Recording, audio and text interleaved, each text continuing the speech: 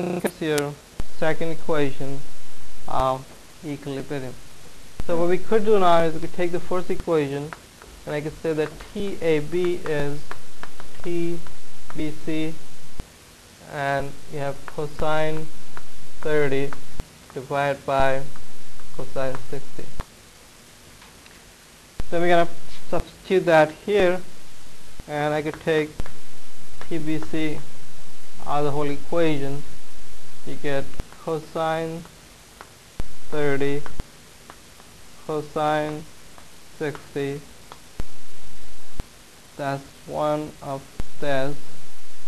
Then we have sine 60, then you have negative sine 30, and this is going to equal to 9.81. And from that equation you should be able to find the value for TBC, and that comes out to be roughly 39.2 newtons. Now once you have TBC, you go back to that equation and you solve for TAB, and that should come out to be roughly 68 newtons. So using the equations at point B, you found two unknowns. You found the tensions in cable AB and you found the tensions in cable BC. Now when I come to the free body diagram at point C, we already know this. So you immediately make the substitution, and that's 39.2 newton. So that becomes known. Now this is unknown and this is unknown, so you have two unknowns and all you need is another two equations. So this time we write the sum of the force in the x direction, and we set this to 0 for point C. And you got the same thing. You take this point, drop perpendicular, that's the x component, and that's going to be the y component. And then you take this point, you drop a perpendicular, you get this as x and y. Yes.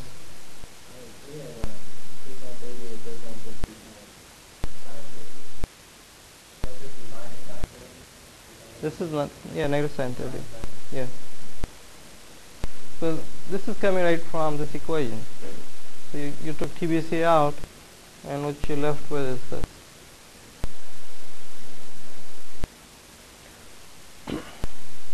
Alright, so I'm going to write the components again. So this time you have TBC, which is really 39.2, and then x component is cosine 30, going into the opposite direction, you place a negative, plus TCD, cosine 30, that's the positive component, and this should go to 0.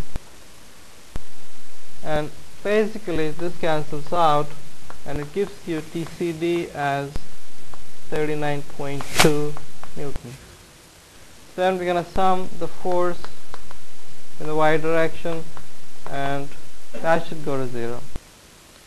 So you're looking at the component here, that's TBC sine 30. Then you have another component which is TCD sine 30. Then you have a force F going down, thus negative F, and that should go to 0. So out of this, you know, this one here is 39.2 sine 30, and TCD is the same as 39.2 sine 30, and that equals F. Or F would simply be 39.2 newtons. So we found every force in that problem. I said there was just a slight difference where you need to consider 2 points before you can find all the forces. Now we're going to look at one more example.